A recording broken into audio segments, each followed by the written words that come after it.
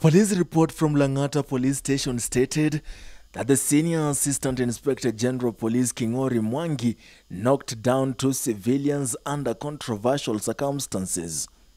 According to police, Kingori Mwangi was trying to avoid a traffic snarl-up between Sunshine School and Carnival Junction by driving on the wrong side of the road when he hit two pedestrians who were crossing the road.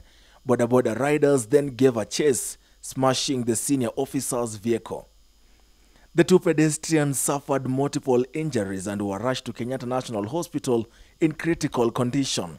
The Assistant Inspector General Police told his juniors that he was leaving for the Karen Hospital to pick up a person in distress when the accident happened.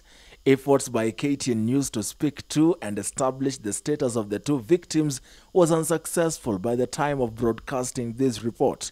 The other thing that remains unclear to this minute is why police did not arrest Kingori for attempted murder, why police did not impound his vehicle or record a statement from their boss or the victims in hospital who were taken there by a good Samaritan. In November of 2014, the former Coast Provincial Police boss was among 9 candidates being interviewed to become Kenya's first Deputy Inspector General of Police. Kingori Mwangi had a difficult time fending off allegations of murder and high-handedness in the service.